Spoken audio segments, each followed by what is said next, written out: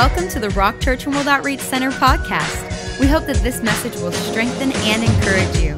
Now here's a word from pastors here at the Rock. Are you ready to get in the Word tonight? Why don't you stand to your feet? I'm going to get on my knees and pray, and then we'll get ready. Father, thank you for tonight. We're so grateful that any time we can come together, Lord, that we can call on your name. And Lord, tonight it's not about a young man or an old man or a woman, anything like that. Lord, it's about your Holy Spirit that come and speak to us. So come, Holy Spirit, we welcome you in this house.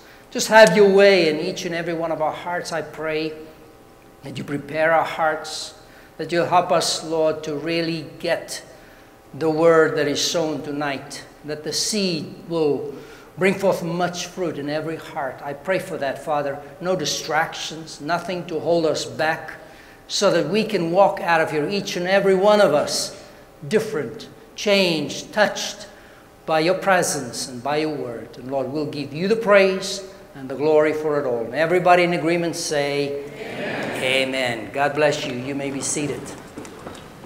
So I think what we're going to do is we're going to take turns and maybe we jump into each other's notes here every now and then. But I think I'm going to have my wonderful wife that has put up with me for all these years.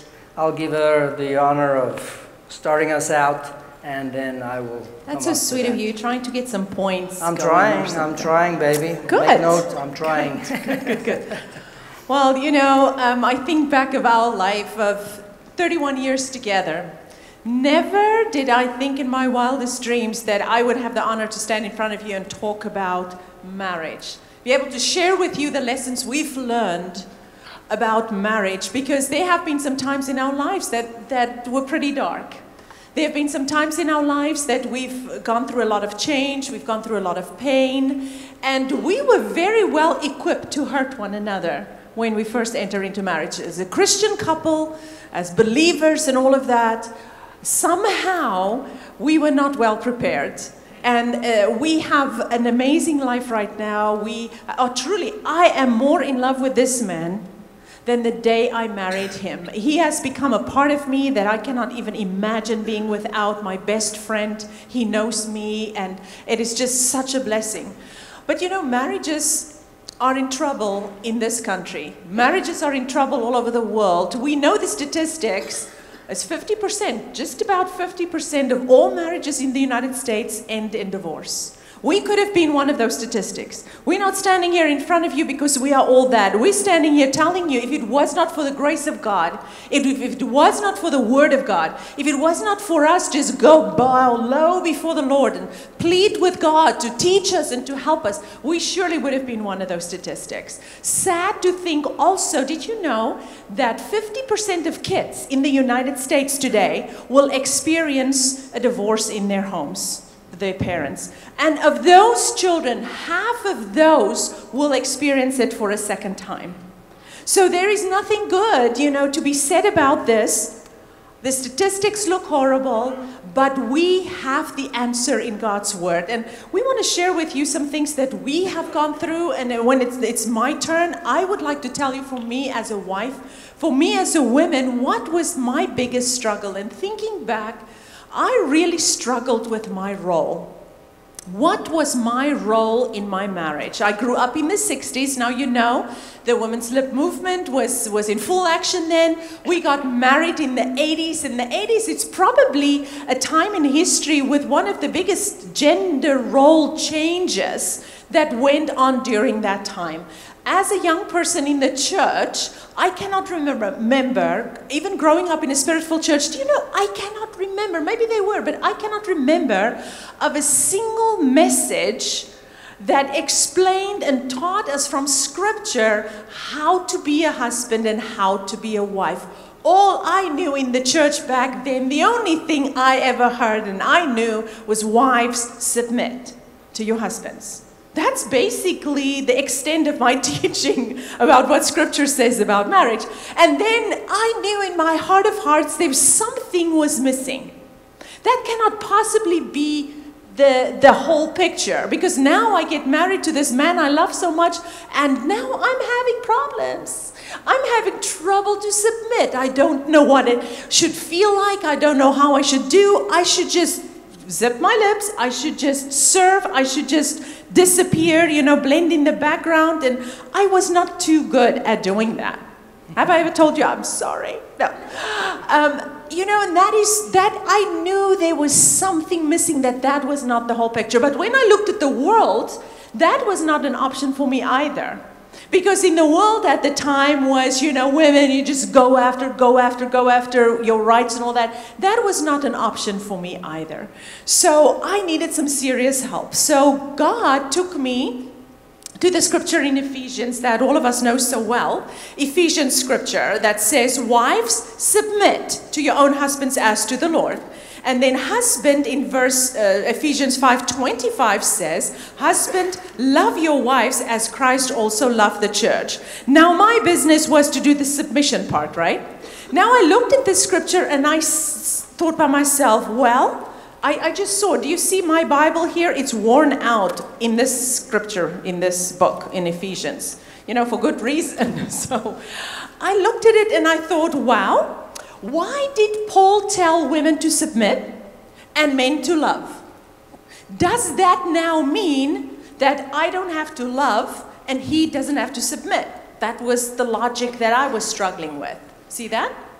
Have you ever thought about that? Why did he tell women submit and men love? If that was the only thing we were to do, that would mean that I didn't have to love my husband and he didn't have to submit to me. Now, I knew that I was called to love, so that's not true either, because the Bible is clear that we need to love one another. It includes our spouse. So in John 13, the Bible says, a new command I give you, that you love one another. And there's no option. We have to love one another. But just look at the scripture in Ephesians 5:22. The verse right before it says, wives submit, says, submitting to one another in the fear of God. So here it's clear to me now that it goes both ways. Now still the question is, why did Paul now pick that one thing to tell women and that one thing to tell men? Here is my resolution to this. First of all, I believe it is because we are the picture of the body of Christ. If you read the whole chapter of Ephesians, the picture that we need to be together is when we come together, we need to show the world the picture of Christ. The Bible says that in Ephesians. It's the analogy of the body of Christ to a husband and wife together. So when we do this, when we submit and when we love, we see how Christ is over the church, and Christ loved the church and this church submit to him. Yet that was not enough for me. I knew there had to be more until it exploded in my head one day that, wow, I think that is the areas that we have the hardest time with. I had a very hard time with submitting. And women, we hide it very well, but the truth is we are stubborn. Women are stubborn, and I'm going to show you why. There's even a very good picture I can give you why. And men, why did Paul say men love as Christ loved the church? Because fundamentally, in a non-spirit controlled, 100% non-spirit controlled state, men are fundamentally selfish. Now, I would like to say that I don't think men have a problem submitting. I don't know if you will agree with me about that. Here's the condition though. When men's husbands' needs are met, they don't have a whole list of needs. There are few fundamental needs in a man's life. If those needs are met, he is at peace with the world. He's not into the detail. He's not into the going on and on. When certain needs are met, submission is not even in a man's mind for the most part. It's like, I have my needs met, I'm cool, do whatever else you want to do.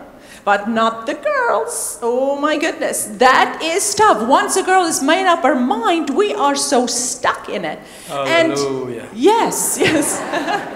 And I don't believe Paul had to tell women to love your husbands, because it's not really a problem for us. A woman is desperate for love. She's looking for love. A woman wants to love. She wants to find somebody that she can just love. A woman doesn't say, I want to get married so I can submit to somebody. No.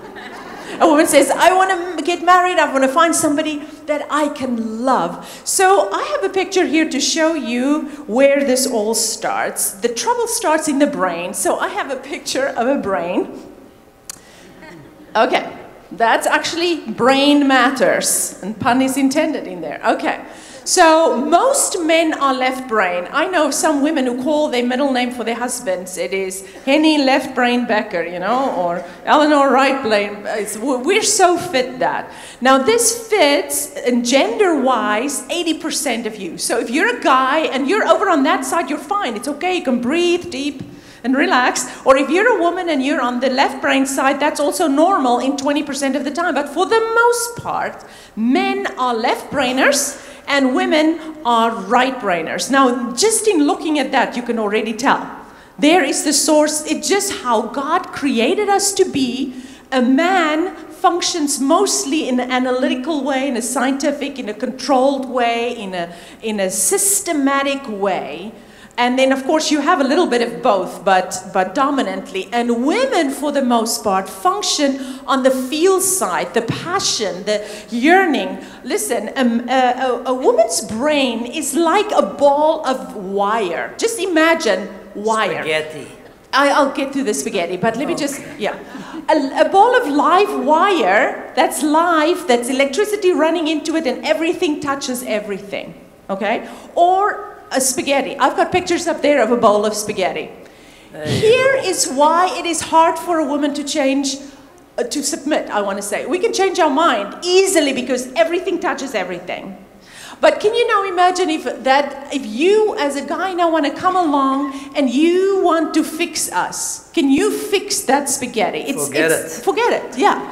And have you tried? You surely have tried, but because you want me to fit on the other side. But can you imagine why we are so stubborn? It's really hard for us. It's hard to pull out one piece of spaghetti and nothing else get messed up. See? Everything touches everything. So it's really hard for a woman. It's, no, this is the way it should be because the cat of the neighbors are going to benefit by it and the kids at the soccer game and my mother-in-law and everything touches everything. And the guys go, it doesn't even make sense. On the other hand, men, that is so you in that picture. Oh yeah, on the pie especially that side. one, the nothing box. There is a nothing box. We talk about boxes, we talk about waffles, but I like that. See how neatly the pie is cut. And there's even a little piece of paper in between. So a man functions one slice at a time.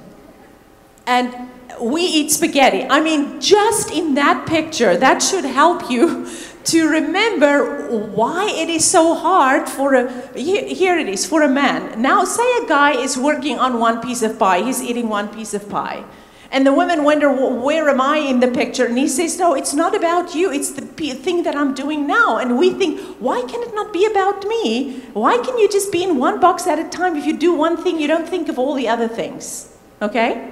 So that is why a man functions in order, and a man, for the most part, likes order. He doesn't always bring order, but he likes order, and he likes to be left alone in his segregated little life. So now we have a problem. So what does the Bible say? God is now saying, if you're a man or a woman, okay, but say you're the spaghetti person.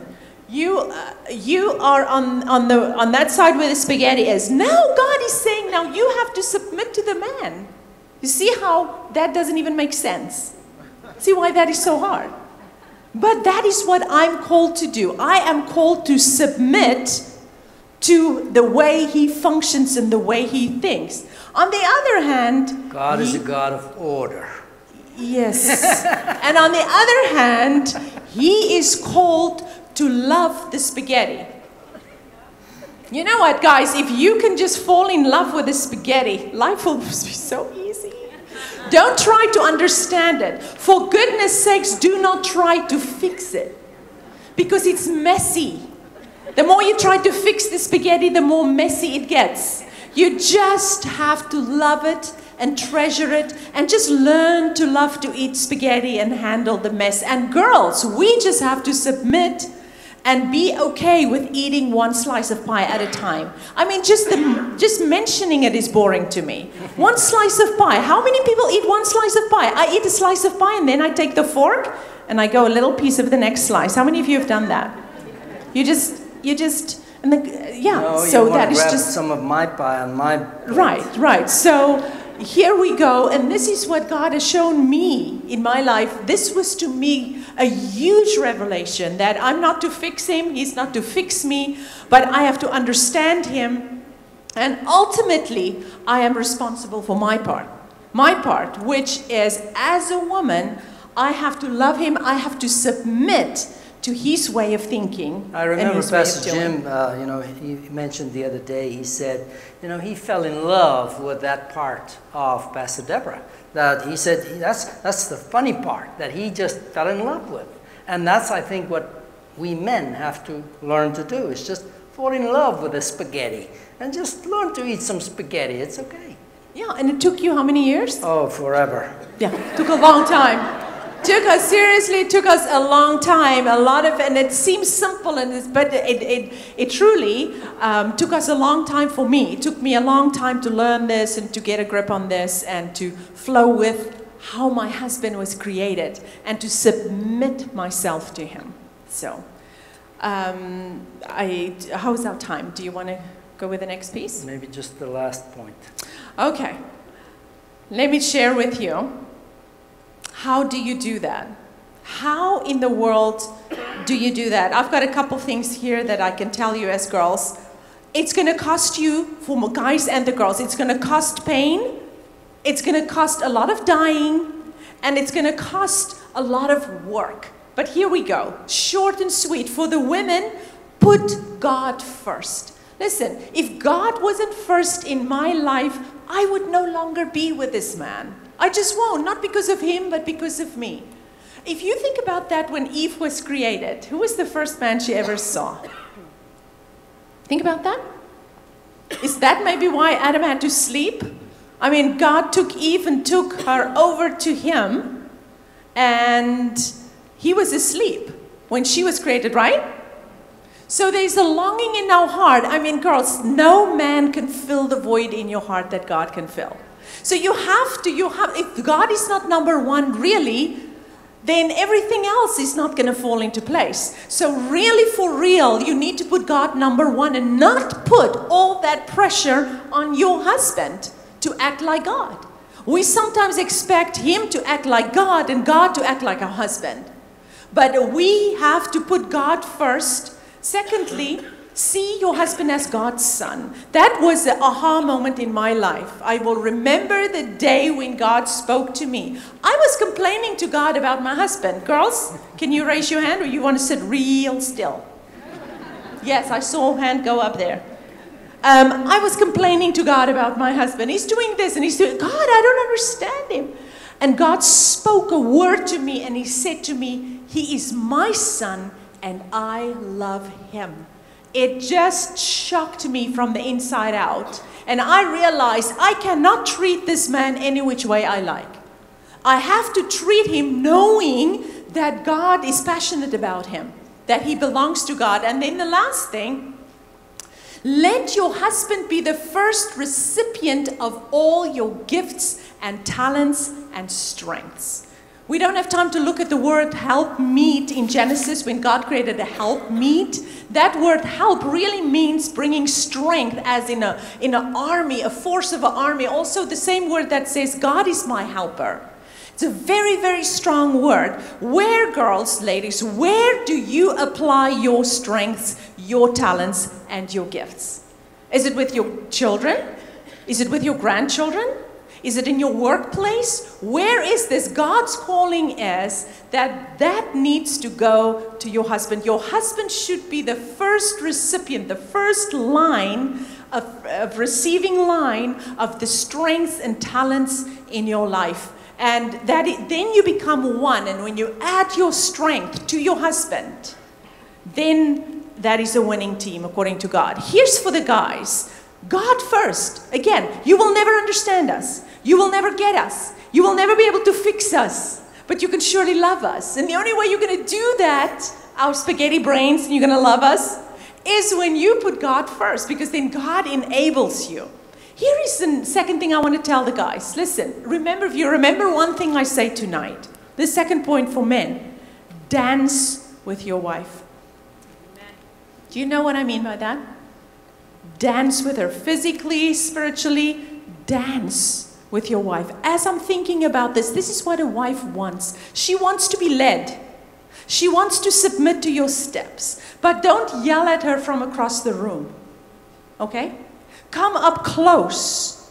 Nurture her. Cover her. Treasure her. And you will find that she is submitting to your lead in this dance called life. We did that the other day, before breakfast. There was some music on, and it was a nice song. And so I said, grab the moment. Let's just dance. And the kids disappear. Yeah, and they just kind of, this is a little weird. Okay. It's okay. But you know, if you see that as a relationship between the husband and wife, and guys, just approach your wife. Now, emotionally also, not just spiritually, physically. Do you guys know what I mean by that? Okay, you are silent. Guys, do you know what I mean when I say dance with your wife? Not just in the physical, but in an emotional sense also. Be close to her, approach her, lead from up close, not yell at her from a distance, and you will see her heart change. And for goodness sakes, lastly, guys, be gentle. Be gentle, and these are things that I've seen in my husband's life that he also had to learn. He had to learn to be gentle with me. He had to learn that I break easily. So be gentle with your wives, because they are fragile and they break easily. And these things are some of the things that we've learned. And again, it's taken a lot of tears, a lot of hard work, a lot of patience, a lot of long suffering, a lot of power of God working in us to get to the point where I can really submit to Him, submit myself to Him, and where He can really fall in love with every piece of me, even my inconsistencies. Praise the Lord.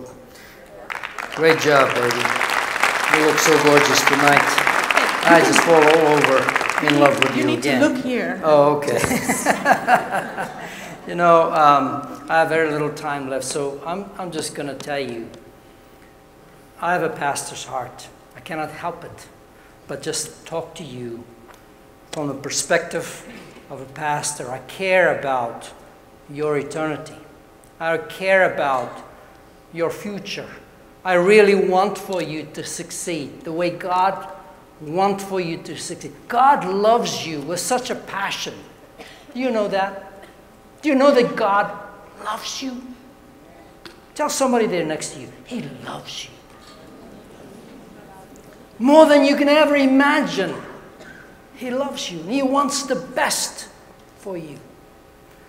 And if I have to just pick two things quickly, because really we can write volumes about what God has done for us in our relationship and our marriage through the years. But there's a couple of things that I ask God, what do I say? I have a few minutes to say. Well, what do I say? And God showed me two things that I need to share with you. And I think the first thing is that you need to understand the bigger picture.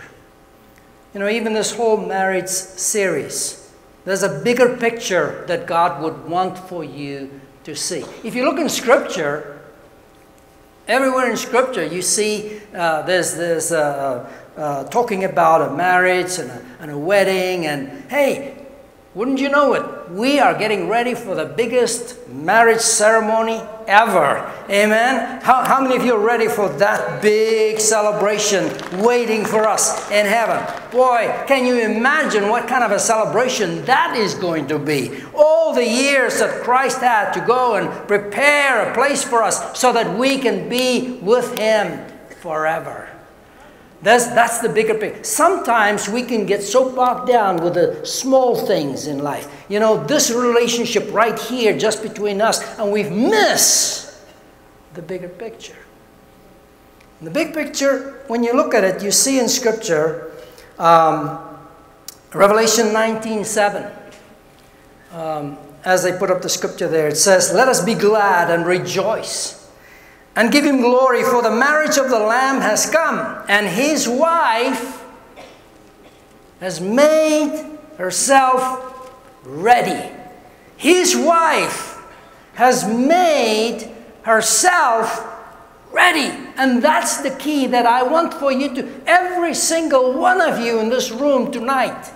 God wants you to be ready to be the bride of Christ. So everything here on earth, I've learned, everything on earth is kind of just a picture of someday eternity with God. And the whole thing about marriage, everything that we're supposed to learn in this marriage series is just there to prepare us for a relationship with Jesus, the Lamb that is going to be the groom someday, and we're going to be the bride. Can I get an amen? So Scripture is very clear. All of us, we need to get ready. We need to prepare ourselves. Because if you don't, you may not enter into the kingdom of God. Pastor, where do you see that? Matthew 25. Matthew 25 verse 1 says, "Then the kingdom of heaven shall be likened to 10 virgins who took their lamps and went out to meet" who? The bridegroom.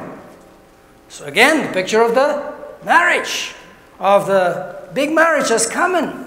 And so very clearly, Scripture tells us that of the 10, that all of them are waiting. All of them, they represent all the Christians that think that someday they're going to be in heaven. And they're going to be the bride of Christ. But according to Scripture, if you read the whole of Matthew 25, that section, it tells you that half of them weren't really ready. They weren't ready. They thought they were ready, but when the moment came, they weren't. Their hearts were not ready. Scripture says they didn't have enough oil, and all of a sudden they're trying to get some oil. Why? What is the oil there for? The oil is there for to shine the light.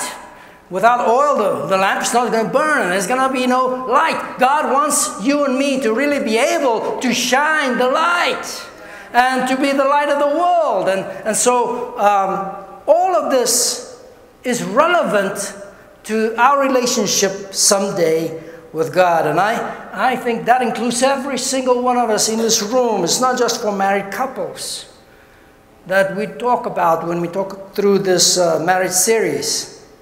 We all need to learn about loving. We all need to learn about caring and honor and respect. We need to learn that right here, right now. We have this little bit of time here on earth to get ready. So learning to love is really, for me, what it's all about. We really need to learn to love. And so the first point for me is don't get bogged down in the small detail and the little things. Understand the bigger picture. There's a bigger picture for all of us. There's a bigger picture, and that is that all of us are getting ready for this great marriage with the Lamb someday. Secondly, as we talk about loving, having the love of God inside of us, that's what we're supposed to get prepared for. We are preparing ourselves to be the bride. Amen? How do we do that?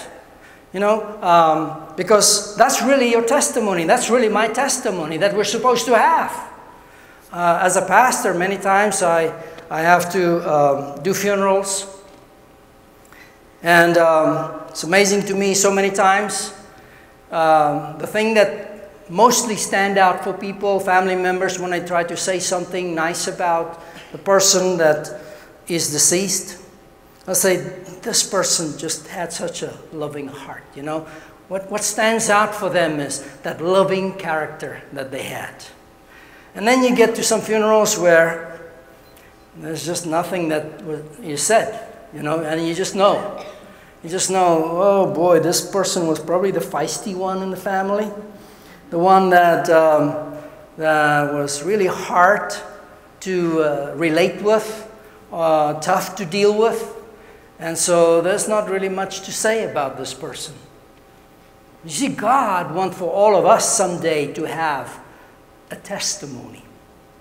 A testimony that we've accepted the love of God, and we are able to take that love and reflect it to those around us, and especially for those that we're married to, especially those that are closest to us, for us to be able to love the way Christ loved the church. See, in the word testimony, and I'll close with this. In the word testimony, you'll find the word test.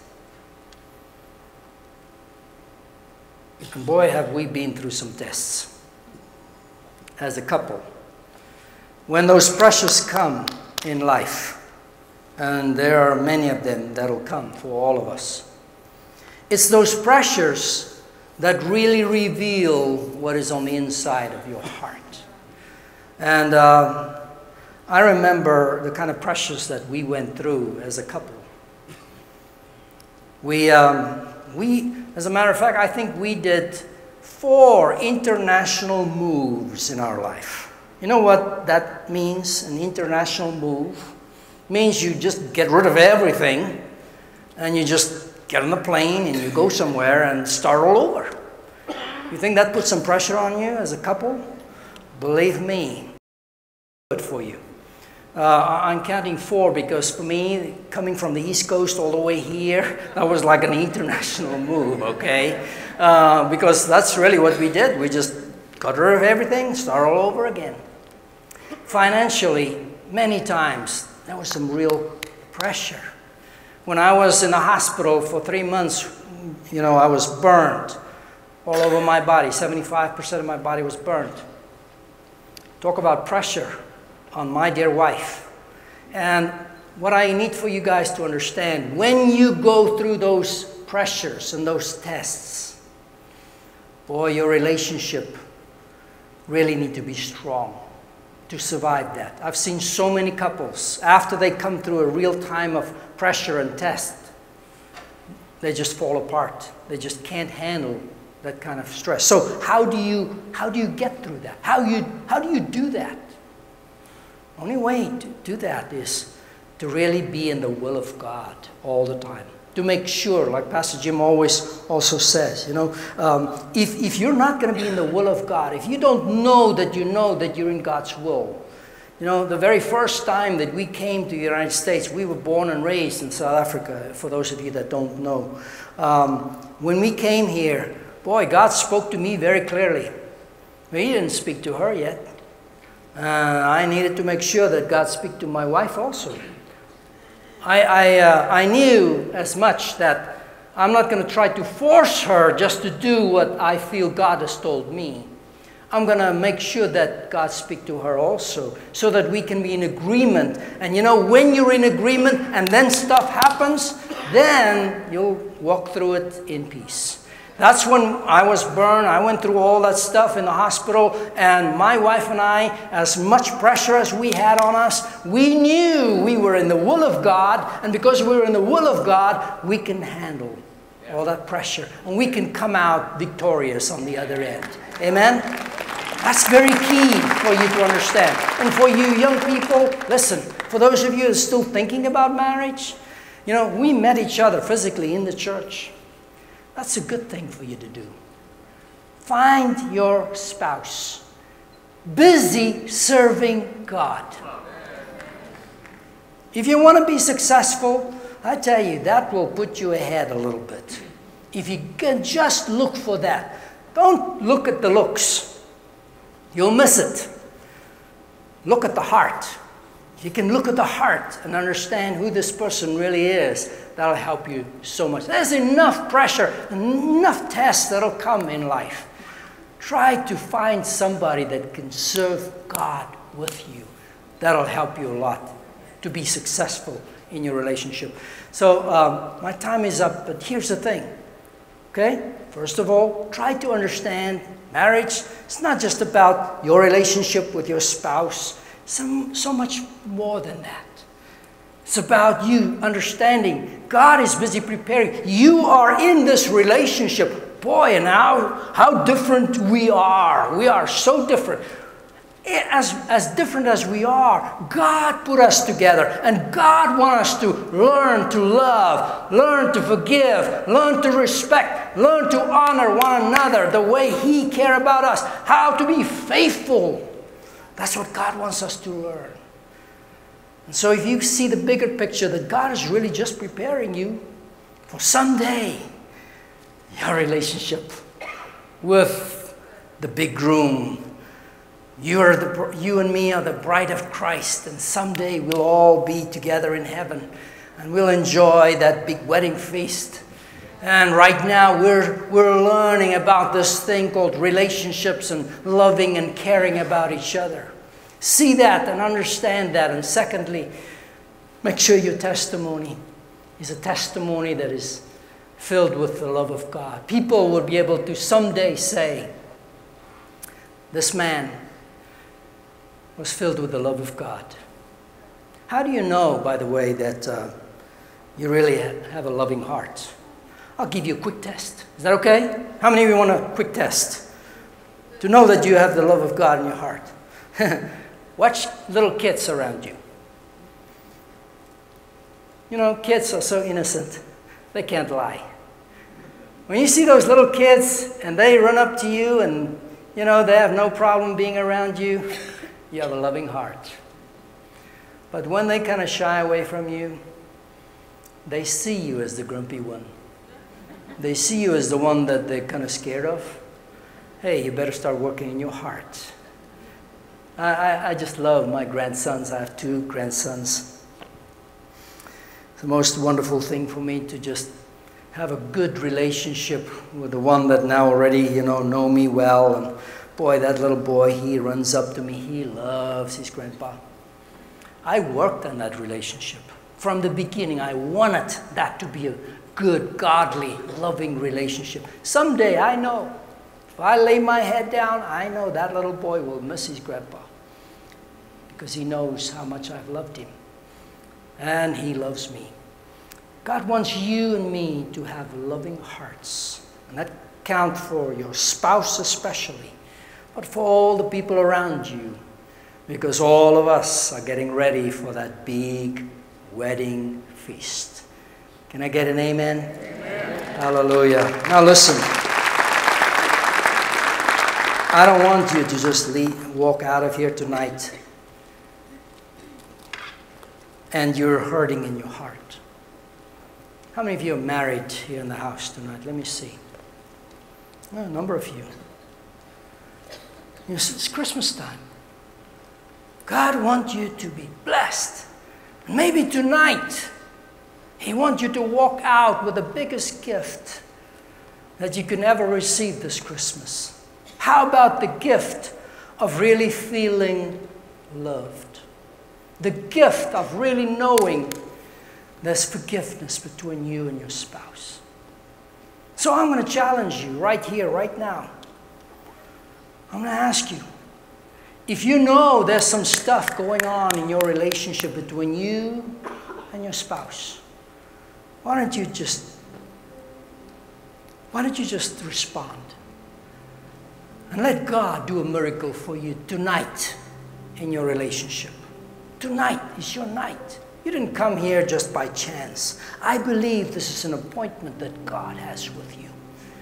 So every couple that's here, maybe you just need to squeeze each other's hand. If you say, yeah, let's do that. You feel the pressures. You know, maybe it's financial pressures. Whatever kind of pressure it is that you're feeling the squeeze. And boy, your relationship, you know, is not what God would want it to be. If He comes tonight, maybe you know that you will not find that your relationship is as godly as it should be. Come on up quickly. I want to pray for you right now. Come up here to this altar. Anybody? Come on up. Come on up. Yeah. Everybody just stand. Everybody just stand. We're going to pray. Just take a minute and just pray for these couples. I mean, this is God's house. We're God's family.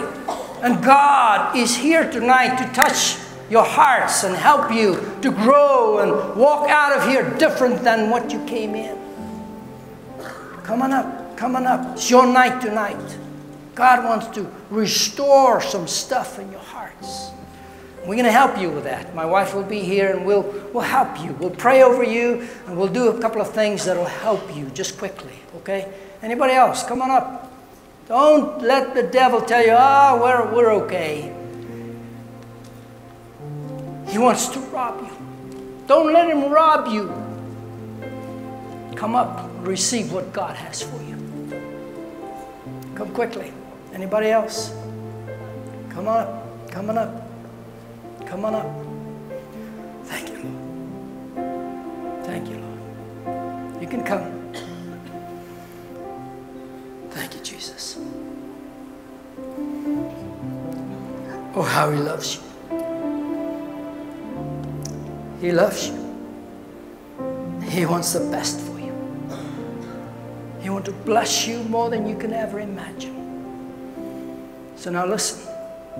If your spouse is right next to you, I want you to do something for me. I want you to just turn towards each other and, just look at each other for a second there. I want you to do something really godly, okay? I want you to take a moment and say to each other, just repeat these words after me. We call it the reset around here. Just do what the Bible tells us to do anyway, okay? It says, if I've hurt you in any way, would you please forgive me? For that I'm sorry, and would you please forgive me? Just say that to each other. Take turns and say that to each other.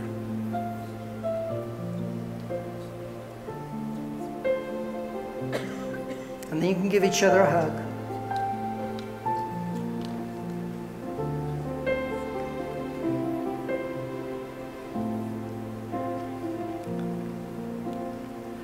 Only God can help you to really be able to forgive. You can't forgive in your own strength. It's God that enables you to let it go. Just look at each other and say, I'm going to let it go. I'm going to let it go. I love you. I want to love you the way God loves me.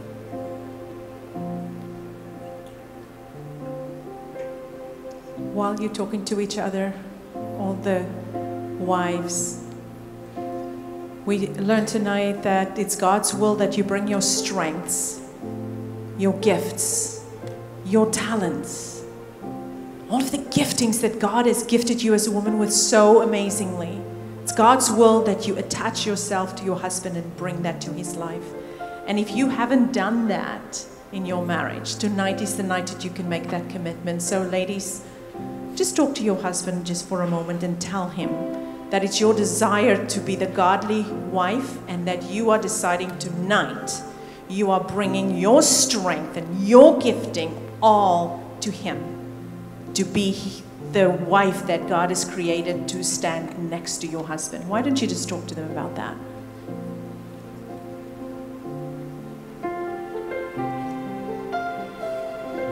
Tell him, I'm going to support you. You are my first recipient of my giftings and talents.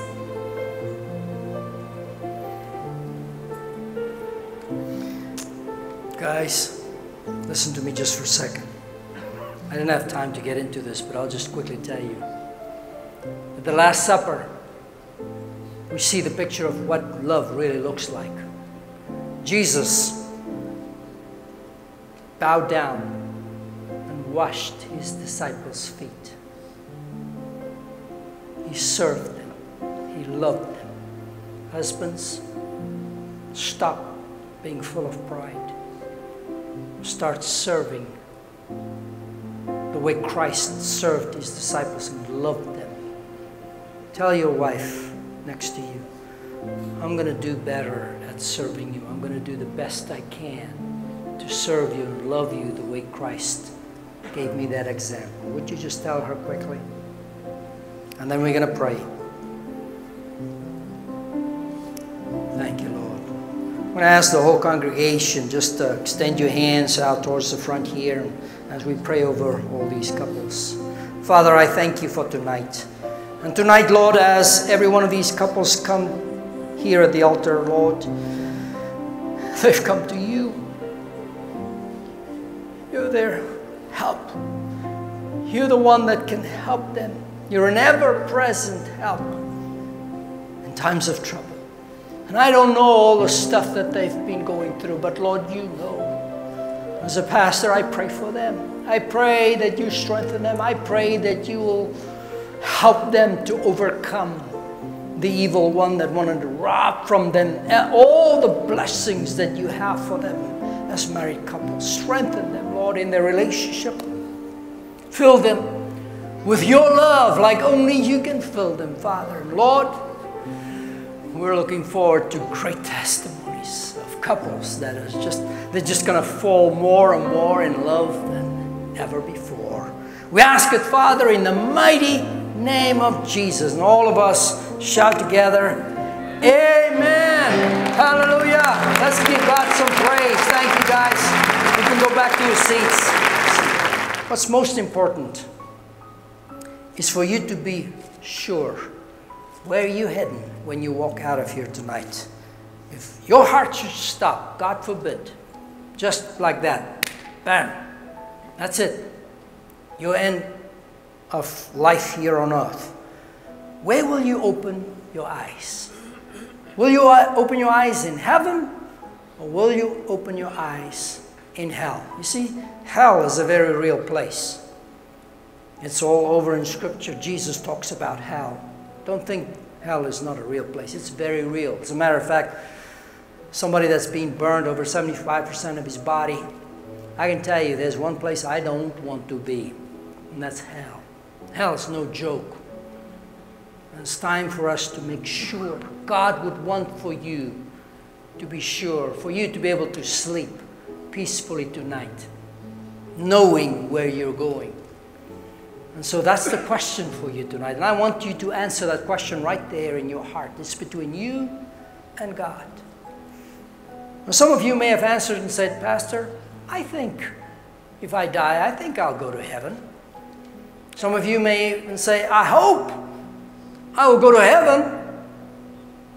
I have to tell you the truth. You know, I love you, care about you enough to just tell you the truth. Nowhere in the Bible can you find where you can just hope that you're going to go to heaven and you're going to go to heaven. Or that you think that you're going to go to heaven and you're going to go to heaven. Nowhere in Scripture can you find that. Some of you may say, well, Pastor, you know, I grew up in a Christian home. You know, my mom and dad took me to catechism classes, Sunday school classes. You know, we have a cross, St. Christopher, you know, on the walls, or, you know, we wear it, and we really see ourselves as Christians. We're not Buddhists or Hindus or any other religion. We're Christians. I mean, hey, we're in America. Americans are a Christian nation, right? So wrong. Show me anywhere in the Scripture where you just go to church, where you just go, call yourself a Christian and that you're a Christian. Nowhere in Scripture can you find that. Pastor, you don't know me. You know, I really have been, in my last church, I was part of the leadership team. I was part of the people that prayed for people. I did all kinds of stuff in that church. I even carried the pastor's Bible. I mean, I did some great stuff. As a matter of fact, I always brought my offerings, my tithes. You know, I've done my share of what I thought I needed to do to be a good person and do the things that I think is right. Show me in Scripture where, you know, you just live a certain way and that will just automatically mean that you're going to go to heaven someday. Like God is going to come and pat you on the back, say, good job, you've lived a good life, you can go into heaven. You haven't robbed the 7-Eleven here lately or nothing like that, you know. You're a good person. You're okay. As a matter of fact, we see in Scripture, Jesus come to a man by the name of Nicodemus in John the 3rd chapter. And if there ever was a good man, Nicodemus was a great man. Nicodemus, he knew the Scripture inside out. He gave his money to the poor. He cared about others. And when he talked to Jesus about eternity, Jesus didn't pat him on the back and say, "Hey, Nicodemus, don't worry. Listen, you're a good person. Heaven is waiting for you." He didn't. What did he do? He looked at Nicodemus and he said, "Nicodemus, you must be born again." Nicodemus, you must be born again. You see, it's God's heaven. The only way you and I can go to God's heaven is God's way. Jesus said, "I am the way, the truth, and the life. No one goes to the Father except by me." And this is what Jesus said. You must be born again. So tonight, I want to give you that opportunity to make a decision for Jesus and to be born again. What does that mean, Pastor? What does it mean to be born again? It means that you give God all of your heart and give God all of your life. That's really what it means. You see, in the book of Revelation, Jesus said, "I'm coming again.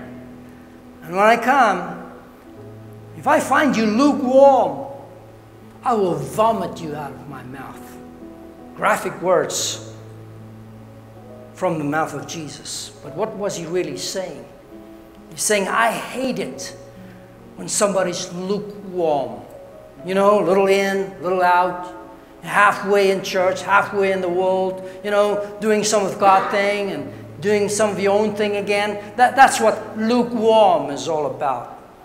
We've been talking about marriage. Can you imagine being married to somebody that's just lukewarm in their relationship with you? You know, loving you one day and then trying to love somebody else another day, and you know, everything is just cool. Can you imagine that? God hates that. And that's why Jesus said, "I will vomit you out of my mouth." In other words, I will expel you out of my body, and you don't belong there. Tonight, why don't you make a decision to give him all of your heart and give him all of your life? We should do this. If you've never done this, tonight's your night. Why don't you give him tonight all of your heart and all of your life? If you're not sure, tonight, take the opportunity. Make sure. Walk out of here sure where you're going to go. We want to help you with that. So are you ready? I'm going to do this. I'm going to count to 3. Just pop my hand together like that. And then you just raise your hand. We're going to all do it at the same time. Is that okay? All do it at the same time. Pastor, you know, I know about Jesus. When you talk about Jesus, I've heard this stuff all my life. Have you given him all of your heart? It's not what's in your head what counts. It's what's in your heart that counts. And your heart, once you've made a decision to give him all of your heart and all of your life, the way you live your life will show that. Why don't you make sure tonight? Why don't you be born again tonight? Are you ready? Here it is. If you're not sure, make sure. If you've never done this, tonight's your night. Are you ready? Here it is. 1, 2, 3. Let me see your hands. Anybody? Anybody? This is your night. Anybody? You ready? Tonight's your night. God, I want to make sure. I want to go to heaven, not go to hell. Anybody? I don't see a hand. Come on. God loves you. He wants the best for you.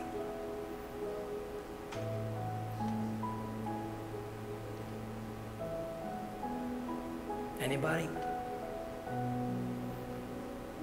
Praise God. All right.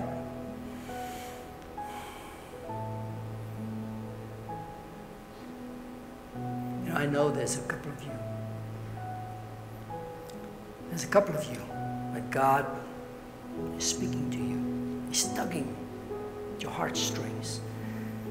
You feel right there by yourself, you're saying, I wish this pastor would just shut up, just shut it down. For your sake, I'm not.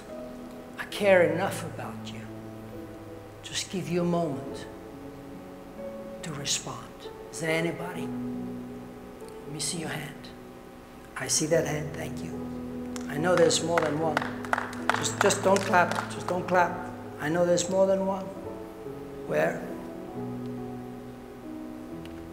I see that hand. Thank you. Thank you. Praise God.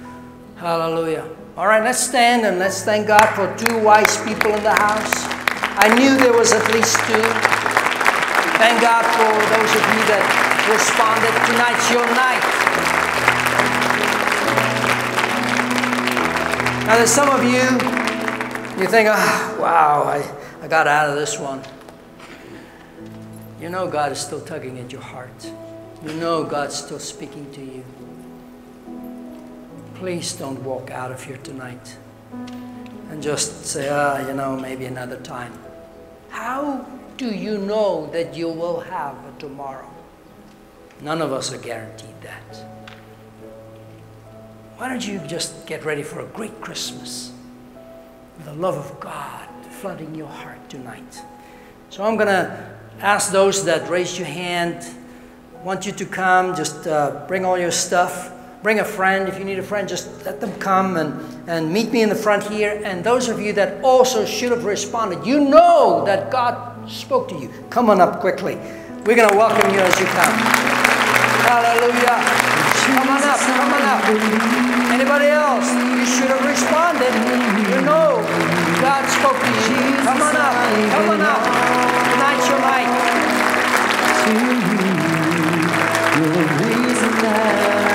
Praise the Lord. Anybody else? Come on up. Come on up. Give him a hand. Hallelujah.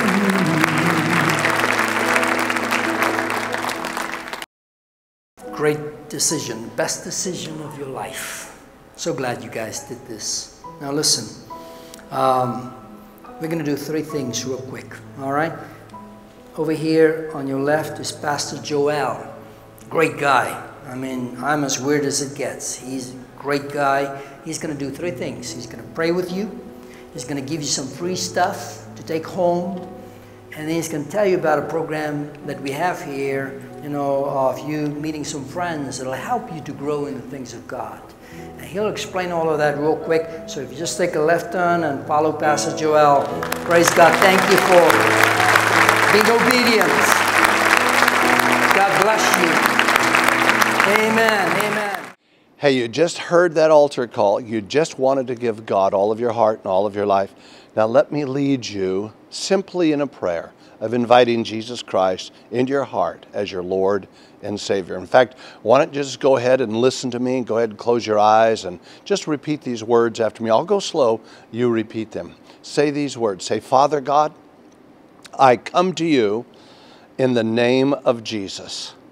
I believe that Jesus Christ is your only begotten Son and that you sent him for me and that he died for me on that cross at Calvary. I believe that his blood washes away my sins, that I am now a new creature in Christ Jesus. And I thank you, Lord. I receive you now and forever as my Lord and as my Savior. I'm going to turn from sin, and I'm going to turn with all of my heart and all of my life to you, Jesus, as my Lord and as my Savior. Let it be known in heaven as well as upon the earth that I am born again. I'm a child of God, that I'm saved, and I'm headed for heaven and denying my presence in hell. Thank you, Jesus. I'm alive forevermore. Love you so much. God bless you guys. Everybody just say amen and receive Christ as your Lord and Savior. So talk to you later. God bless you. Bye-bye.